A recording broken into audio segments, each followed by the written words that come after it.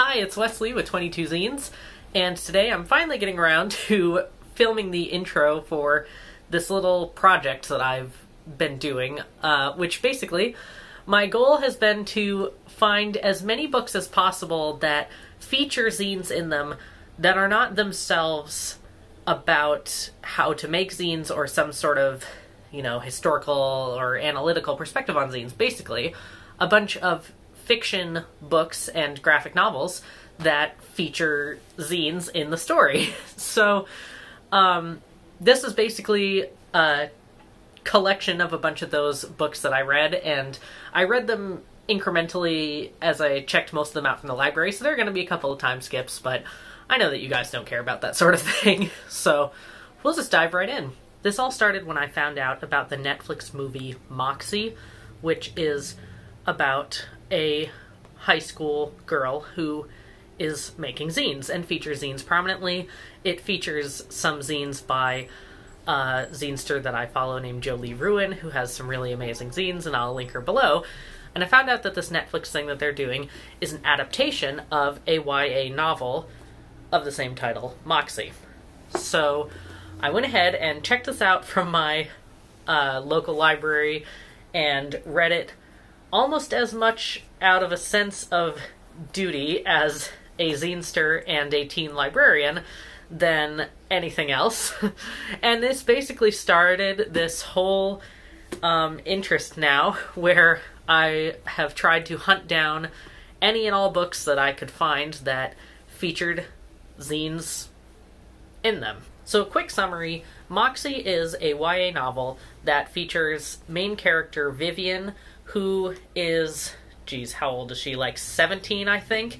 And basically, she is in a small Texas town in high school, and there's a whole bunch of sexist BS that happens at this high school that the administration does nothing about. So her response to this, inspired by her mom, who was a riot girl in the 90s, Vivian's response is to make a zine called Moxie. And she creates this anonymous zine trying to unify the girls at her high school and, in her small way, fight against the instances of sexism that they experience. There are a few things that I really like about this book. For one, it is so exciting to come across the zine pages because they actually feature very zine-like pages in the book. So you see Moxie Girls Fight Back, and this is the first issue of her zine that she makes. And so we get a few of these. We get to actually see what the zines look like, which, of course, is the very first thing that drew me to this and that made me really excited. This book is very realistic, I think, in its depictions of high school, in its depictions of social interactions. It doesn't go for too much dramatic flair, I suppose you'd say. Not that it's not interesting, just that a lot of it feels like this could happen at a real school. The example I can think of that really captures this is the description of the mandatory assemblies that the principal makes everybody go to. And this is such BS, and it happens at high schools across the country, where the principal decides that they need to have a pep rally every week to get ready for some football game, or they just decide that they're going to use this excuse to get everybody in the student body together and try to talk to them about something, and like 90% of the assembly is the principal telling everybody to shut up and telling everybody that they need to be respectful and blah blah blah. And it's like, the description of the principal and the description of these assemblies, like as soon as they had this mandatory assembly, I was like, oh my god. There are so many of these in high school, and I guess that's what really made it click to me. That felt like, okay, this is a realistic story. Another example of this, and it's also something that I like about this book, is that there aren't instances of girls in the same class being mean to each other for no reason.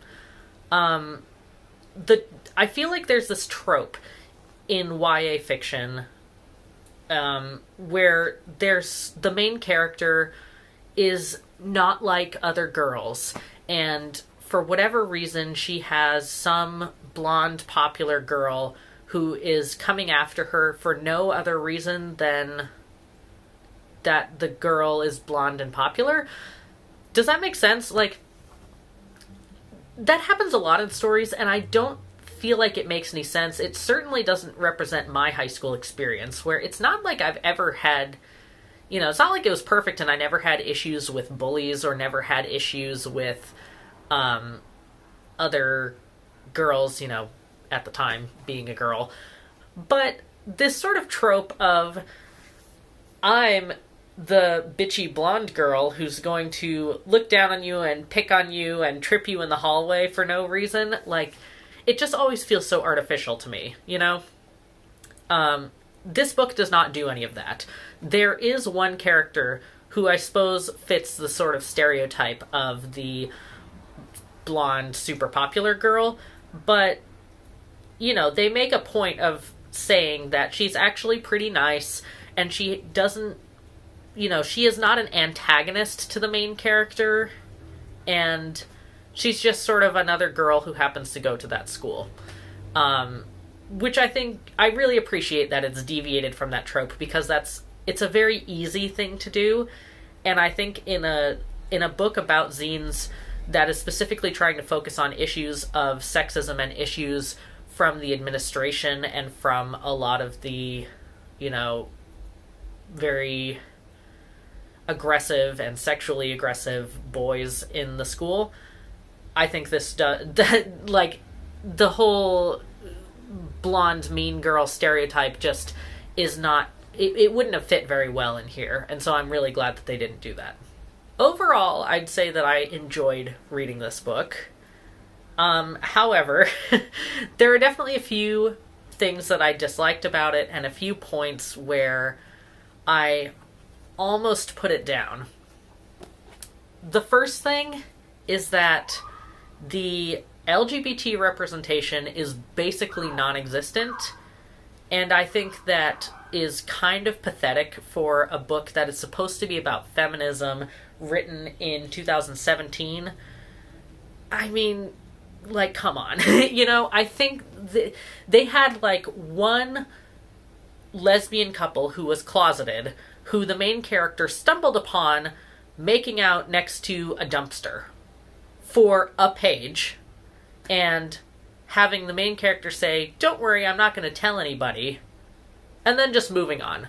There were no trans characters, and frankly, I think that it is, at best, a huge missed opportunity, where this is supposed to be talking about feminism and talking about injustices that are being faced, and it feels like, hey, what would be a better topic to cover than having a character, even just a side character, like having a character who is a trans girl who is consistently bullied by the asshole boys in this school. Like, that seems like it would be a realistic and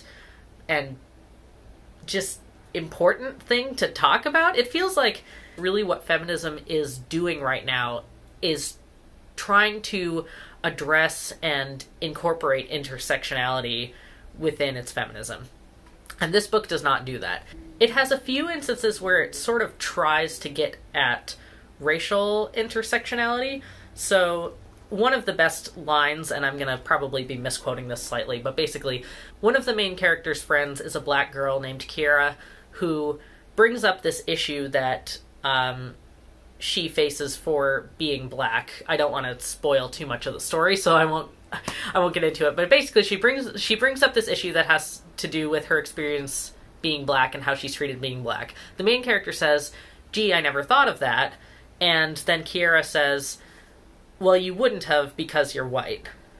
And I feel like that is, I really appreciate that line being in here. I wish there was more stuff like that, and I wish there were more things that really address intersectional issues, and obviously I wish that there were gay or trans main characters or side characters or literally anybody besides like a one-page throwaway thing that it feels like her editor said you should insert. And I was genuinely, you know, I get 2/3 of the way through the book and I start genuinely wondering, is the author transphobic or something? Does she not think that trans women are women and that's why she's specifically not including them in this book? The author is not transphobic, at least not outwardly transphobic or anything, and there is this, you know, acknowledgements sort of author's statement, you know, kind of thing in the back that specifically says, you know, trans women are women. It's like, that's great. You want to maybe include that in your book? You know what I mean? I feel like one of the best opportunities for this even would have been to make the main character's boyfriend trans. And frankly, there's this scene at the beginning of the book that I'm reading, and then as soon as I say that, it clicks in my head, and I'm like, oh my god, is he trans? Is he trans? That would be so fucking cool to have a trans guy and have him be the main love interest. Nope. Nope. Instead of having that, they just, you know, ended up having him be like, oh, well, I'm still learning, and the main conflict, I guess, with him is that a few places he basically says not all men, which rightfully the main character calls out and gets frustrated with, but I also just feel like it's sort of a weird message. It's almost trying to be too realistic of, oh, well, you know, just, you can forgive somebody for saying that as long as they're trying, or trying to do better, which is like, that's true. Is that really the main point of this book, though? Of trying to fight sexism and call out sexism?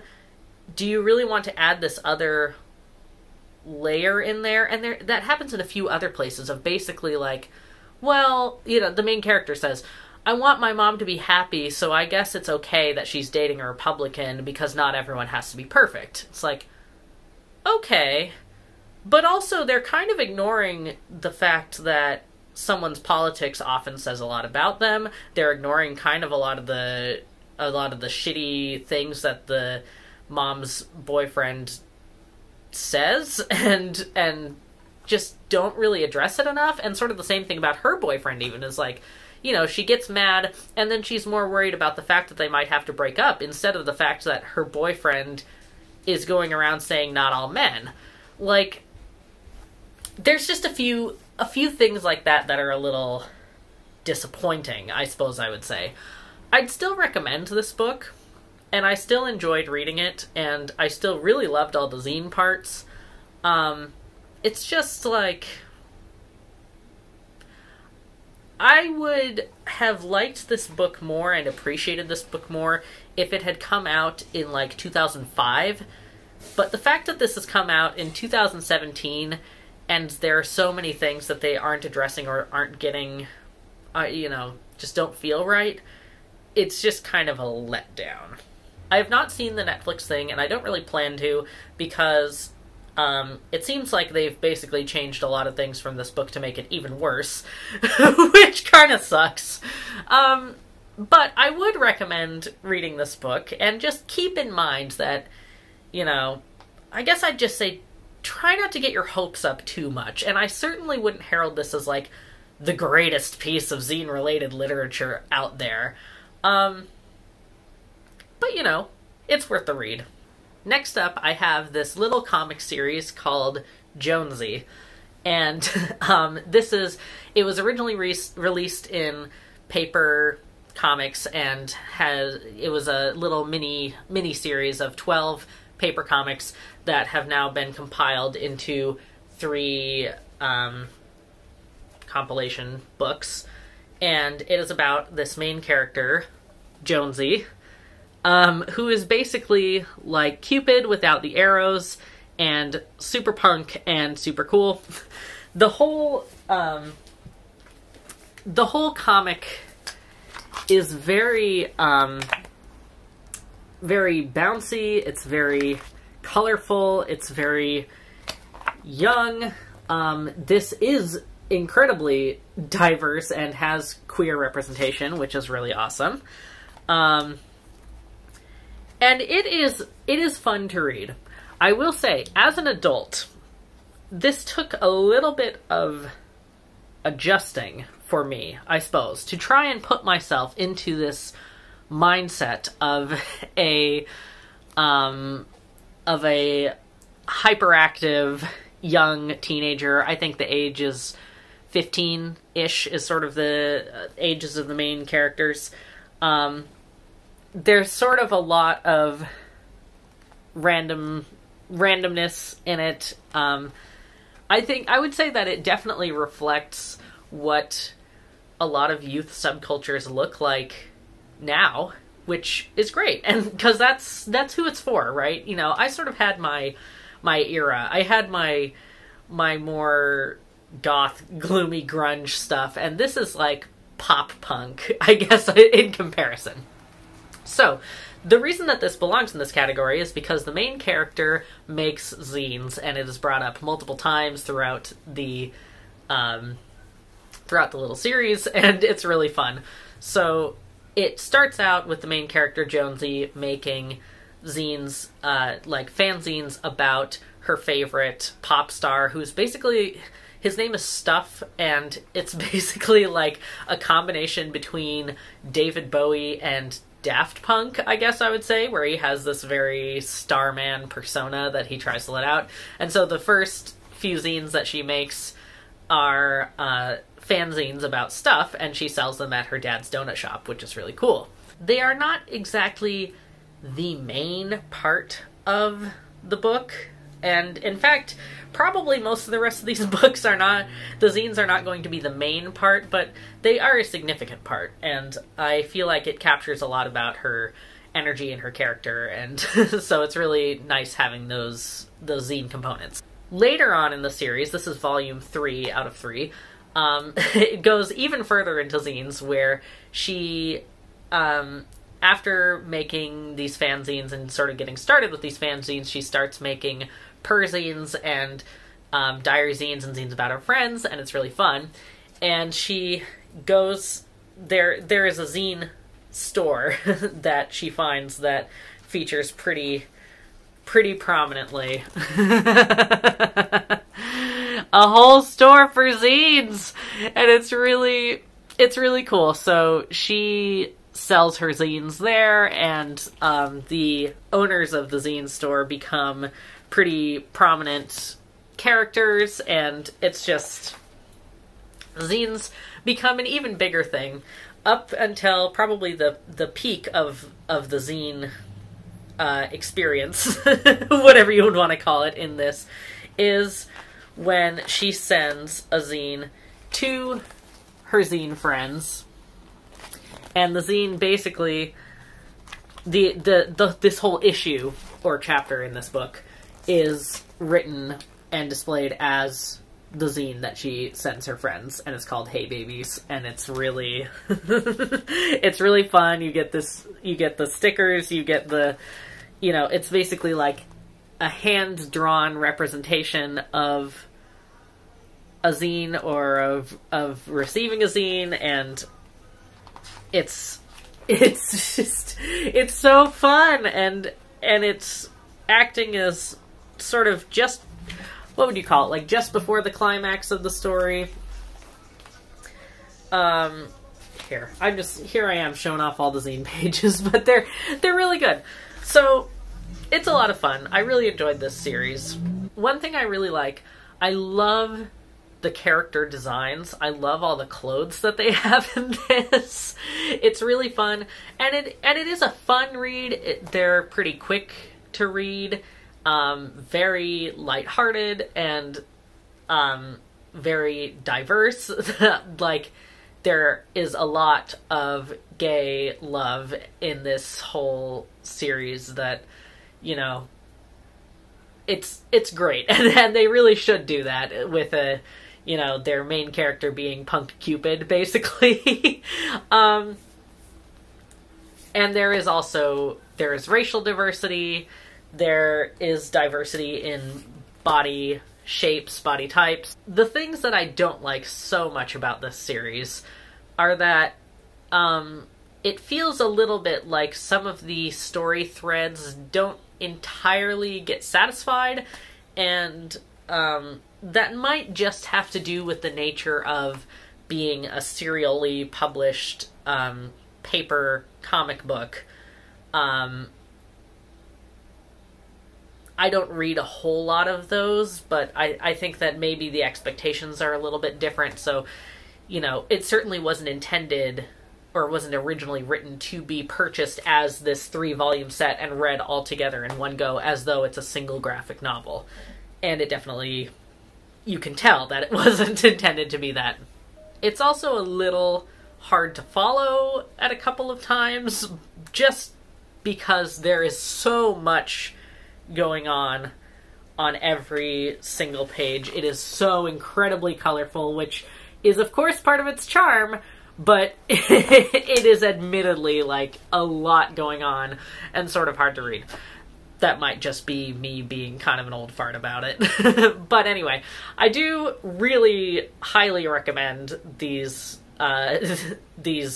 graphic novels, or whatever you'd want to call them, these comic anthologies. And I think it's a really great read. It's really fun. And if you have kids or teens, then, or you are a kid or a teen, then this is I highly recommend it. If you are a kid or a teen, I'm sorry for swearing so much. The next series that I'm going to talk about is one that many of you are probably intimately familiar with. That is the Captain Underpants series.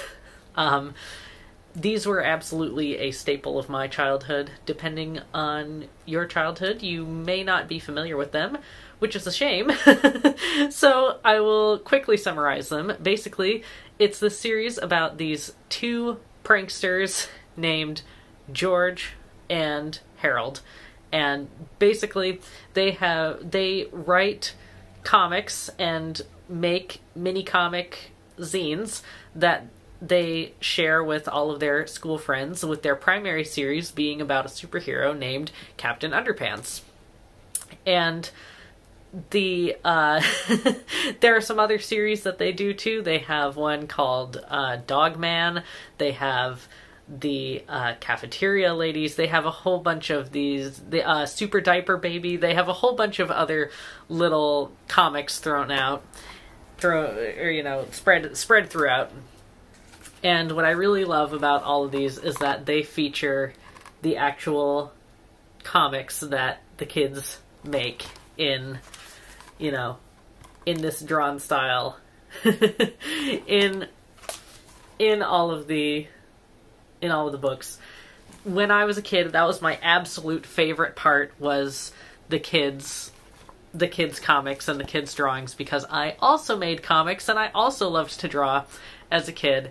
So I really enjoy that. And to further the argument that these are indeed zines and not simply comics, I'm just going to point out this little bit from the beginning of the first book.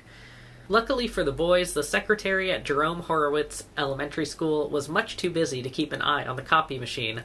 So whenever they got a chance, Harold and George would sneak into the office and run off several hundred copies of their latest Captain Underpants adventure. After school, they sold their homemade comics on the playground for 50 cents each. And if that is not a couple of kids pulling a copy scam to publish their zine, then I don't know what is. It's been really fun rereading these.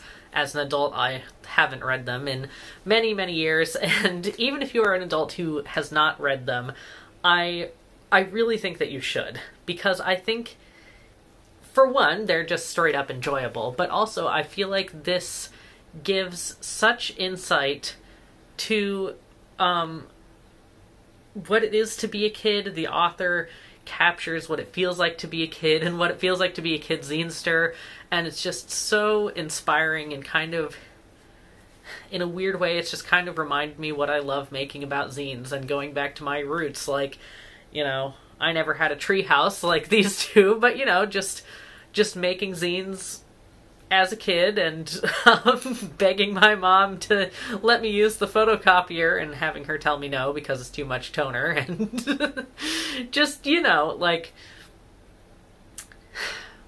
just all these little zine memories. And if you are not an experienced zinester and you have not been making zines your entire life, I think that this can still be very liberating.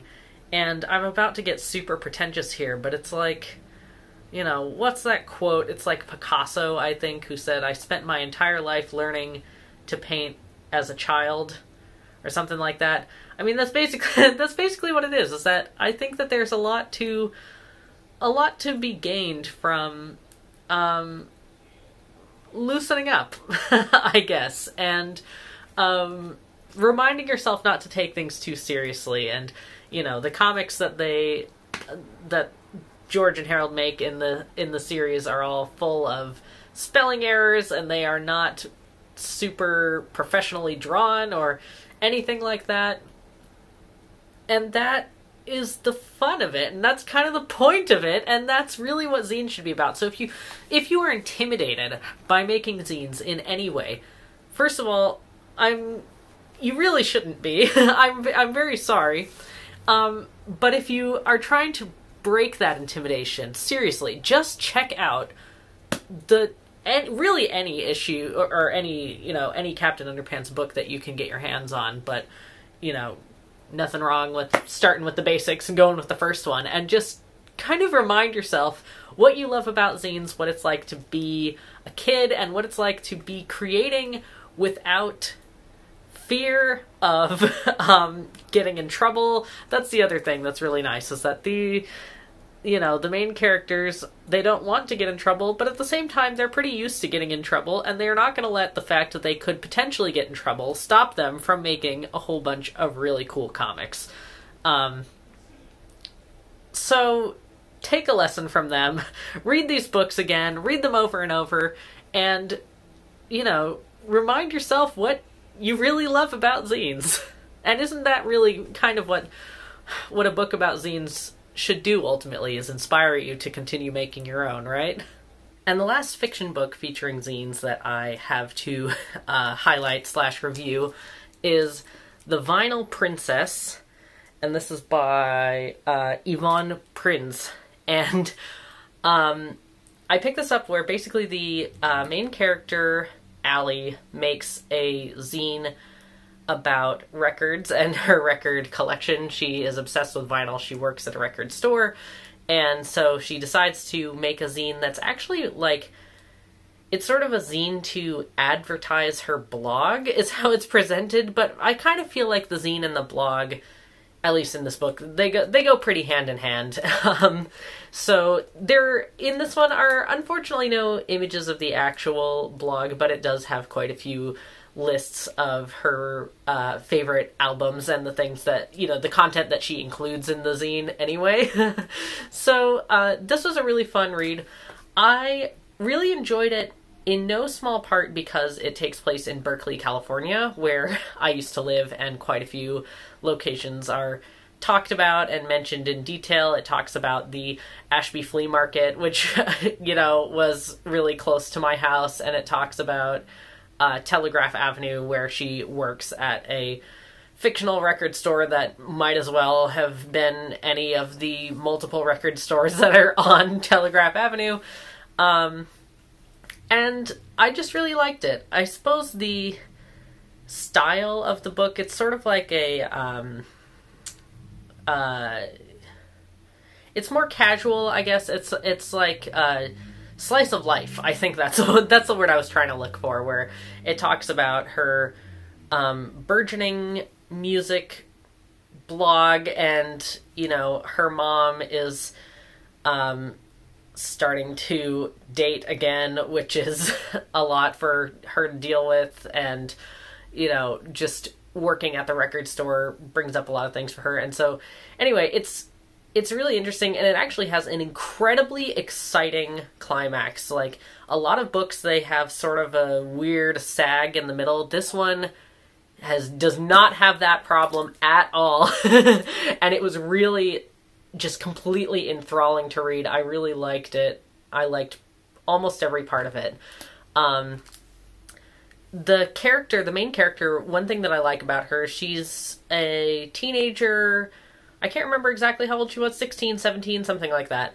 And she, the voice that they used to write her feels very much like a teenager and very much like a sort of jaded teenager who already is upset about how records are supposedly dying out in favor of digital music. And this is, it takes place in modern times. I think this was written in like 2017 or something like that. I don't totally remember. And it doesn't have it handy dandy. Well, now I'm bothering to look it up. Oh, 2010. I guess it's a little older than I thought. But, you know, it's relatively modern. And the main character just has this great, biting, sarcastic flavor, I guess, but in a way that doesn't make her a jerk. I just really enjoyed it. The one thing that I didn't like about it is that, unfortunately, as many teen books often do, it sort of ends in being a romantic thing, and, you know, the conclusion is very heavy on the romance aspect, which felt a little odd, especially because romance wasn't like a huge part of the book throughout. It just always felt like another piece of a very realistic life, and then it kind of became the whole life towards the end. And there were a few parts that were just like a little creepy, a little like forcing it too much. I feel like it almost would have been better just to not have any romance, or at least start like after the middle, after the very dramatic climax, to be like, yep, okay, not gonna do romance, at least with the main character anymore. But, you know, it didn't make me hate it, and overall reading the book was still very enjoyable. So I do recommend it. So that's all the fiction books that I have to show off, and I'm sure that there are other works of fiction that feature zines in some way. And if you have any recommendations, then definitely let me know. And I guess I will see you next time. Bye.